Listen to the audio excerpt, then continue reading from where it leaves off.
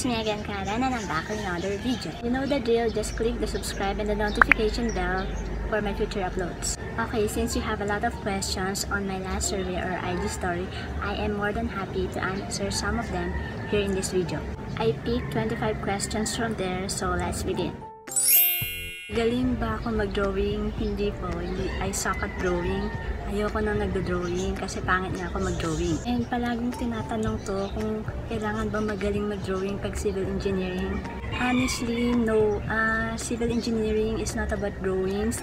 As long as marunong kang mag-drawing ng 3-dimensional figure, okay na yun sa engineering. Kasi hindi naman tayo nagdo-drawing ng mga mukha, mga tao sa civil engineering eh. Mostly mga figures lang, yung mga objects, ganun. And ma-encounter nyo lang yung drawing kapag engineering drawing subjects nyo and also yung architectural engineering na subjects nyo. Mag-drawing kayo ng floor plan doon. Yun lang, I guess, yung drawing sa civil. Dumating na ba sa point na umiyak ako sa math? Hindi siguro sa math, sa design subjects. Lagi akong umiiyak kapag mababa yung scores ko, yung bagsak yung exams ko. Yun, dami ko nang iniyak ng subjects sa civil, lalo na yung mga design subjects. First time kong bumagsak, grabe yun. Na-depress ako, 1 week akong hindi makakain, tapos I hate people, I hate everything. Yung ganun, sobrang depressed ko. Pinakasimpleng subject sa civil engineering. I guess, yung pinakasimpleng subjects na related sa civil is yung highway engineering saka yung transportation engineering kasi reporting lang sa amin yun. Nung pinaka-challenging part as a civil engineering student, I guess yung reducing your sleeping hours and study more. Nag-struggle ka na to sleep normally kasi you need sleep to function well. Lala ko dati yung 5th year ako, 2 hours lang lagi yung tulog ko kasi nga may thesis kami tapos may sabay-sabay pa yung mga exams. Yun, talagang sira yung body clock ko noon. Tapos nag-exam ako noon ng kulang-kulang yung tulog. Grabe, buti na nagpasan ko na lahat yun. That is my greatest achievement and ano ang pinakamataas kong jiwa sa civil engineering. Ko alam kung confident ba akong pag-usapan yung mga grades. Pero since tinanong nyo nga ako, sige. Pinakamataas na jiwa ko, I believe yung nag-top 1 ako. First time ko mag-top 1 ng 3rd year. 1.54 and I believe yung greatest achievement ko is yung nag-rank 4 ako, pang-4 ako sa buong engineering. Study habit. Siguro study habit ko is matutulog muna ako bago ako mag-aral. Sleep, study, eat. Sleep, eat, study pala. Then eating while studying na may kasamang music. Or minsan, nagre-radyo ako. Yun. Basta naka-earphones ako lagi pag nag-aaral ako. Ano ang pinakamadaling CE subject para sa akin? Siguro, statics, soil mechanics, and fluid mechanics. CE ba ang childhood dream ko? No. Diba, gusto ko maging teacher nung bata ako. And also yung alam sa grocery, cashier, yung cashier, yun diba?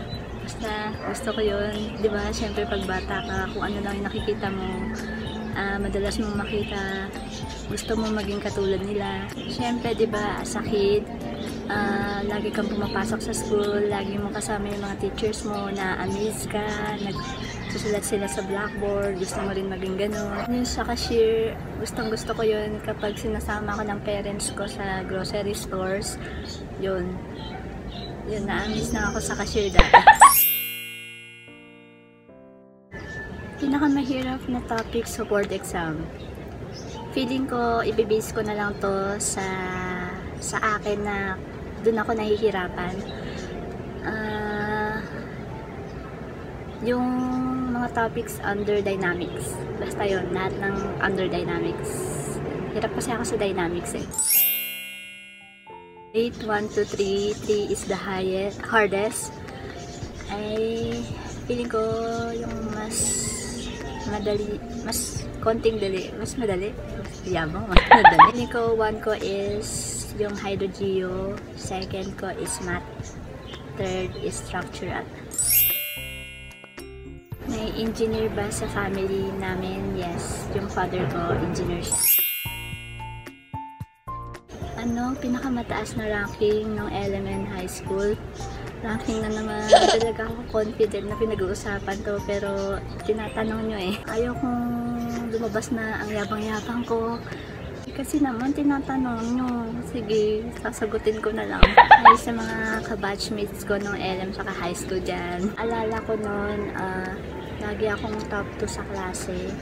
Nag-top 1 lang yata ako nung grade 4, grade 5, saka first year high school. Ano, nagtatanggal ng stress? Siguro itinutulog ko. Stress eating, Facebooking, nanonood ako ng mga vlogs. Yun, pantanggal ko ng stress yun. I'm not a fan of mobile games kasi, kaya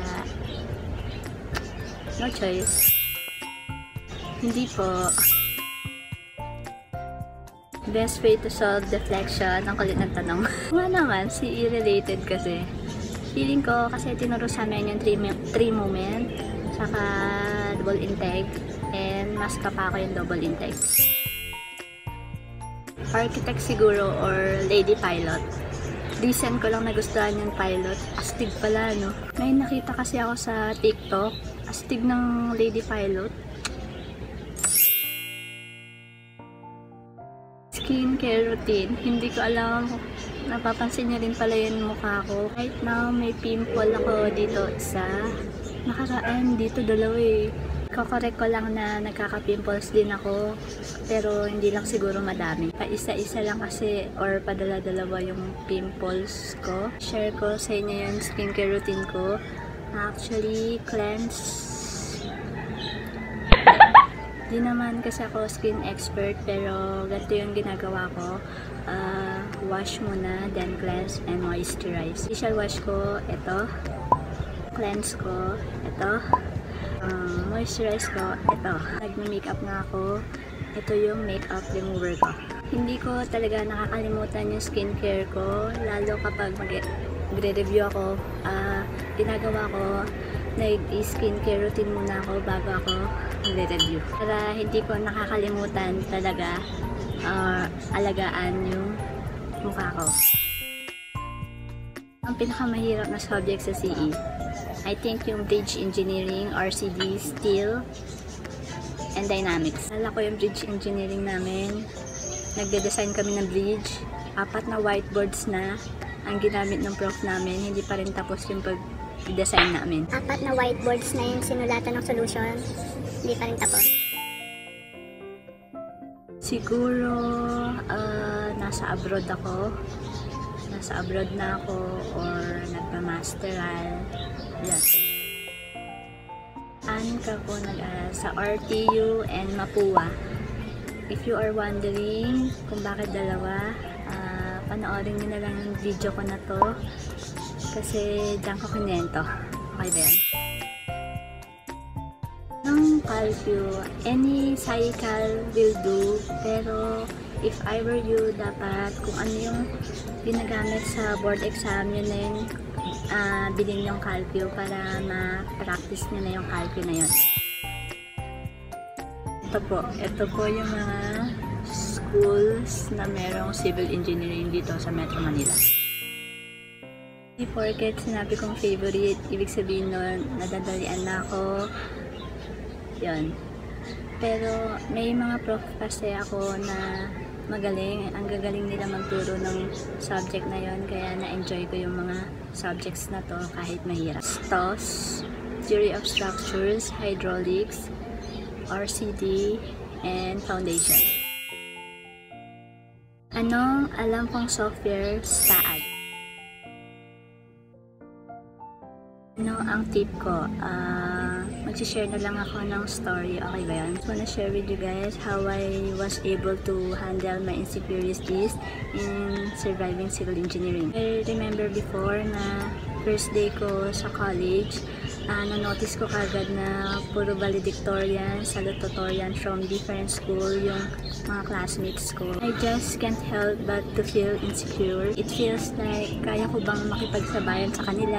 Feeling mo may mas matalino pa pala sa'yo when you enter engineering in college. You know what I did to overcome these insecurities? Karen, you might be an average student compared to them, but you are an average student who has a dream, hardworking, determined, and persistent to whatever she wants to achieve in her life. Di man ako mataas lagi sa exams, and minsan bumabagsak din. Yes, I failed sometimes, but I'm not a failure. I focus my attention in improving myself rather than pulling myself down. Lagi kong iniisip na I can do it, that I should be my own cheerleader, because I believe I am a woman with a dream, and that keeps me going. Nice, parang pageant lang, question and answer. So, yun guys, I hope you enjoy this video as much as I do. Sana na sagot ko ng maayos yung mga questions nyo. See you on my next one.